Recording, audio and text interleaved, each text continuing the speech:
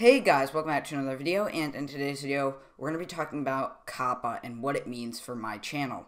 Alright, so if you don't know what the whole COPPA thing and FTC thing is with YouTube, I'll have some links in the description and in the icon in the corner of the video, kind of taking you to that, and it'll talk about that. So I recommend you take a look at that before continuing with this video. Alright, so since my channel is made for kids, I play Roblox, Minecraft, Stormworks, etc. These are games made for kids, and not only that, I really have designed the channel as a family-friendly gaming kid channel. So, of course, kids are going to come to the channel that are below the age of 13, and what that means is that I have to label the channel as kids only, and that means that there are going to be a lot of features that'll be completely lost around January 1st, 2020.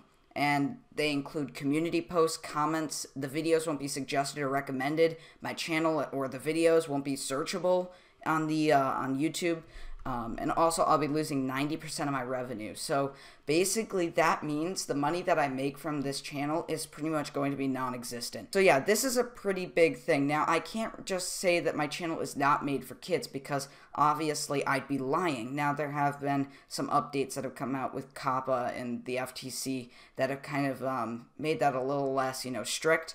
But unfortunately, my channel really doesn't fall into the lines of that because it is a kid channel. I can't, deny that. That's the truth. So basically what this means is that you'll be seeing less videos around the time of January 1st, because I really won't have the motivation. If I'm losing all of these features, it's going to be incredibly difficult for me to continue. And especially with the suggested and recommended and searchable stuff, like, that's a huge part. I mean, a lot of my viewers come from suggested videos, and when that's gone, where am I going to get all these new viewers from? Where is my, ability to grow? And then searchable content too. You won't be able to search my videos. That sucks too, because, there's more viewers that could be watching the channel that no longer know it exists. So I'm just going to keep this short and sweet. Around January 1st, 2020, you're going to be seeing less videos from my channel, and we'll see how that goes. There could be more updates. We'll have to see. A lot of other people are being affected by this.